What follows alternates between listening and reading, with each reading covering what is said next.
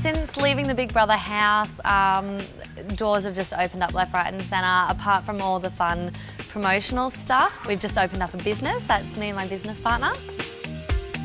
Yes, there is an Angie boyfriend. His name's Sam, not the Big Brother Sam. I do have to clarify that. But no, yeah, we got together soon after leaving their house, and now we live together in a beautiful little part of the Gold Coast, and yeah, everything's really good. You never know what's on the tables later on in the year, but yeah, things are going really well. You know, having parents hand their babies to you and just sort of be like, here, take my baby, let's have a picture. It's thrilling, it's exciting, and you know, I love every second of it. You cannot pinpoint a favourite moment. Like, I think back to the Big Brother and it's always those fun, exciting, like the cake incident. These are all things that take you back to your childhood, and it's fun to be a little bit crazy. I mean, yeah, the whole of Australia's watching, but you know, I think that's the beauty of something like a social experiment that is Big Brother.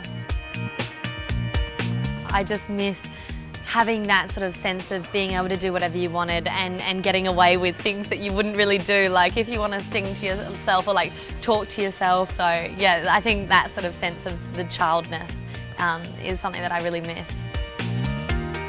I really do want to say thank you. Like, I mean, I've come so far in the last year, and it is to do with the support and the fans and these amazing people that watch you and want to know about your life and want to help you.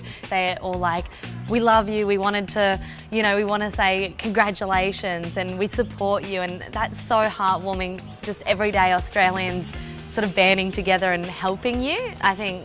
But I mean, that's the Aussie spirit, so you know, you can't be too surprised at that.